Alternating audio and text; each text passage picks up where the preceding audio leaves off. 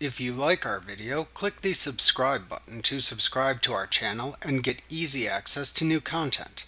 To see our full suite of ad-free video courses and training materials, visit us at teachucomp.com. To view your employees list, click Payroll in the navigation bar, and then click the Employees tab at the top of the page to open the Employees page. Alternatively, hover over the Payroll link in the navigation bar, and then roll over and click the Employees link in the side menu that appears to open the same page. If you haven't set up your payroll yet and have a QuickBooks Payroll subscription, then click the Get Started button to set up payroll and add employees. You'll then be directed to the Overview page of the payroll pages, where you can then click the Get Started button to set up payroll before adding your employees. You can also add employees as part of the initial payroll setup if desired.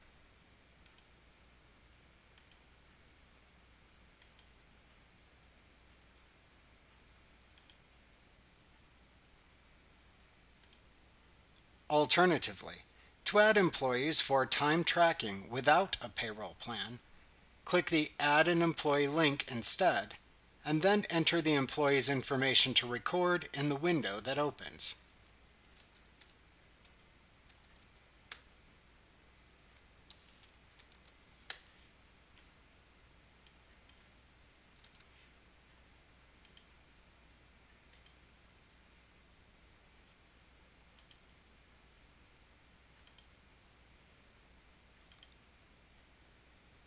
After setting up payroll, you can then return to the Employees page and then click the Add an Employee button in the upper right corner of the Employees list to open an Add Employee window. If adding an employee before running a payroll, then this window is divided into 8 sections. Alternatively, if adding an employee after running payroll, then it is divided into 3 tabs named Pay, Profile, and Employment. In both windows, required information is noted by an asterisk or yellow exclamation mark. Make sure to enter all information for the new record depending on when you are creating the record. As noted, this information can appear in different places in this window depending on if you have run payroll. Enter the employee's name into the first name, middle initial, and last name fields. To email the employee so they can view W-2 information and pay stubs with QuickBooks Workforce, enter their email into the email field. Optionally, to also set up the user as a time tracking only user so they can enter their work hours in QuickBooks Time, check the Invite this employee to track and record their hours with QuickBooks Time checkbox. Then enter the employee's hire date by using the Hire Date Calendar dropdown.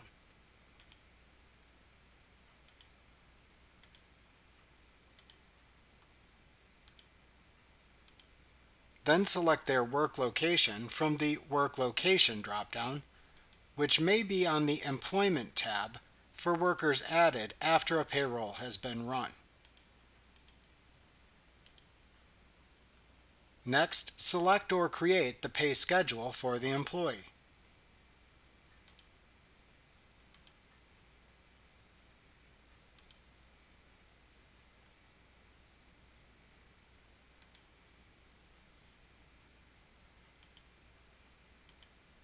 Then select the employee's type of wages and enter the related hourly or salary information in the adjacent field or fields that appear.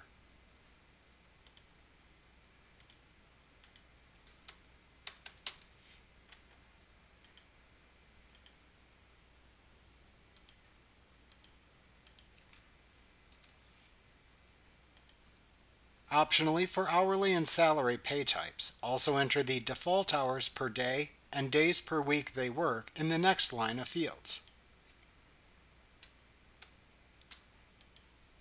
If you want to add additional pay types like sick or vacation right now, you can click the Add Additional Pay Types like overtime and sick pay link to set those up and then return here to enter their information. Then enter any deductions for the employee like retirement plans, garnishments, or health care. To add a new deduction, click the Add Deductions link to open a page where you can set up the deduction, and then return to this page to enter its information for this employee. Next, enter the employee's withholdings by clicking the Enter W-4 form link to open a new window where you can enter the employee's W-4 form information and state taxes, local taxes, and any tax exemptions. When finished, click the Done button in the lower right corner of the window to save the window, close it, and return back to the Add Employee window. Then enter the employee's birth date into the Birth Date field.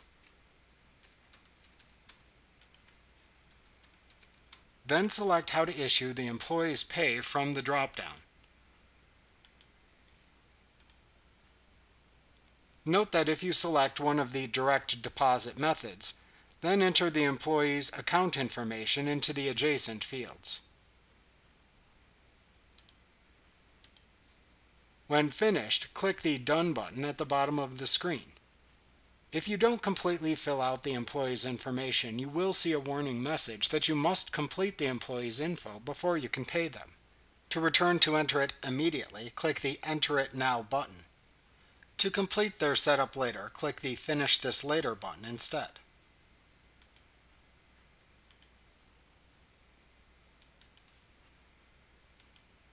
After adding employees and running a payroll, a graph showing your annual payroll cost appears at the top of the page. You can expand or collapse this section using the small arrow in the lower right corner of this section.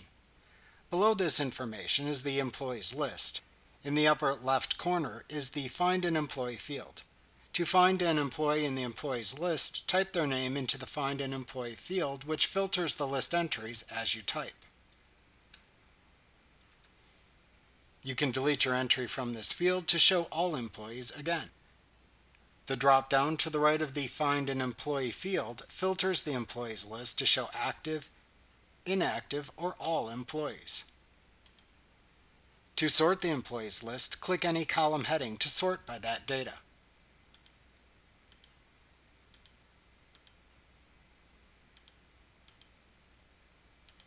Each time you click the same column heading, it switches the sort order from ascending to descending order.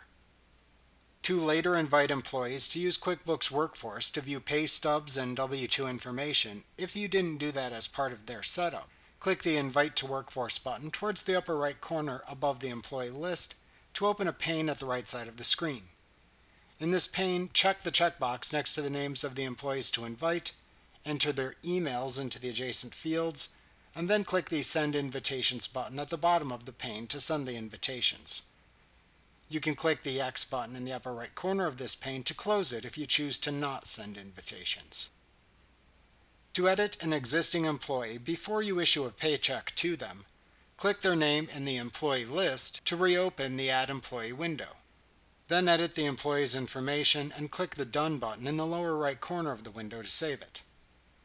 Alternatively, to delete an employee before running payroll, click the Delete Employee link at the bottom of the Add Employee window to open a pop-up box that asks if you want to delete this employee. Click Yes to delete this employee's information if desired. Remember to click the subscribe button to see more of our videos. Get ad-free courses at teachucomp.com.